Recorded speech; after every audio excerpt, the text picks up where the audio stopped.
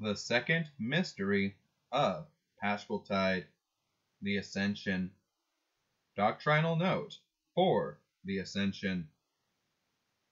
The second feast that is kept during Paschaltide is the Ascension, which crowns the whole of our Lord's life.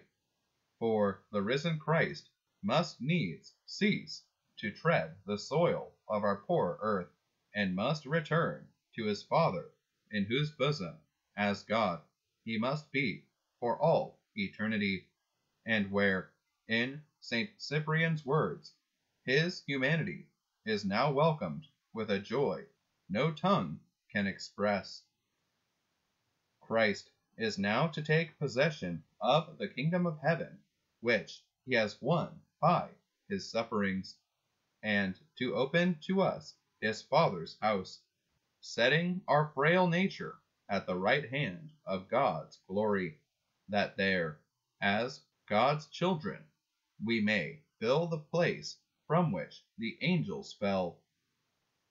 So, as conqueror of sin and Satan, Jesus enters heaven, while the angels hail and greet their King, and the souls of the just, freed from limbo, form for him an escort of glory.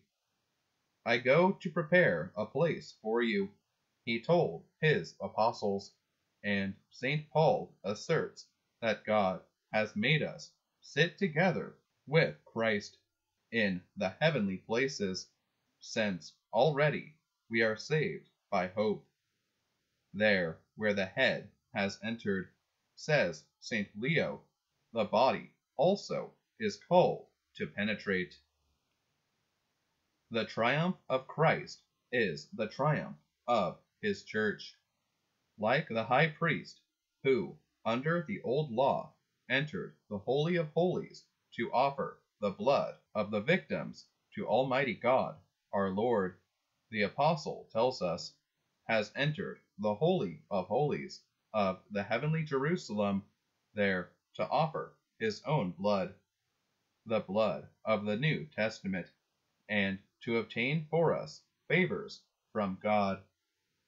It is on Ascension Day that Christ begins his heavenly priesthood, showing his glorious wounds to God.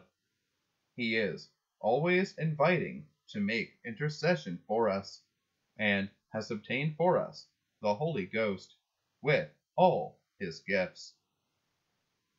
While it is the complement of all our Lord's feasts, the Ascension is the fount of our sanctification.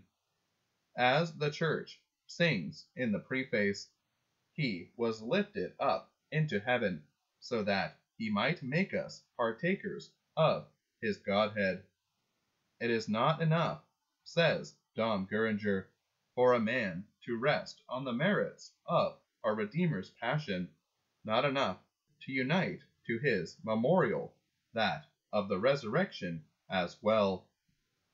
Man is saved and restored only by the union of these two mysteries with a third, that of the triumphant ascension of him who died and rose again.